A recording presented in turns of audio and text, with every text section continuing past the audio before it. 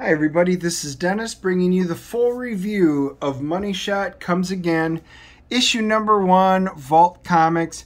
This particular cover is the Infinity Gauntlet homage / parody. This wasn't one I was going to do a full review on, but last checked I had over 34,000 views, many comments, 700 and some likes, and you guys want this one reviewed, so who am I to argue with popular demand? So this one is, again, Vault Comics, $4.99 for issue number 1. My issue number 2 is on its way, so I should have that hopefully in the next week or two. This one is written by Tim Seeley and drawn by Gisele Lagace. And the premise is, as we go through it, I never, disclosure, I never read the first series. So, I'm starting to think after reading it that I probably should have. I think this would have made more sense. But it does recap it. Aliens wind up coming to this world, and they offer us membership in like a galactic alliance. Think of like Starfleet, things like that. Then after observing us for a little bit of time, they're kind of like, you know what? You guys are all messed up and totally dysfunctional, so I think we're going to go ahead and withdraw that. So they withdraw it, and yet somebody, one of the lead characters, she's kind of like, you know what? I think there's money to be made. So she does a crowdfunding effort for interstellar travel, and she's able to go forward and successfully launch it to go out. It's called Money Shot, excuse me, hence the name of the title. And she thinks a lot of people are going to pay money for humans to go out in space and have sex with these aliens and view it. And you can see even like the telepathic flashback assistance. You see what their eyes are, and you see they're suddenly glowing.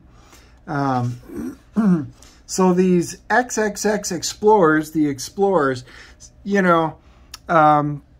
so they particularly fund this to go, and I think they're right. It winds up being successful. They wind up raising a lot of money and going out there and doing it.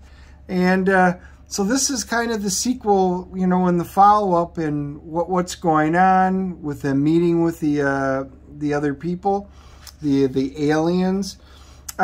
Guys, this is definitely an adult comics. Now, I know it has a lot of insight, like, is it going to be like porn? This is kind of like, it's not rated X. You can see that most of it's fine. There's a little bit of, nudity and stuff in it.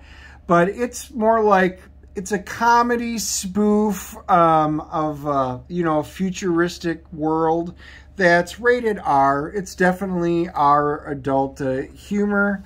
And that's kind of what it is. It's almost like a parody.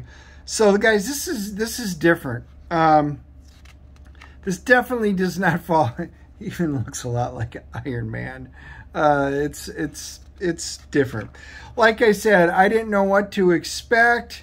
You can see even a reference of Lake Cherry.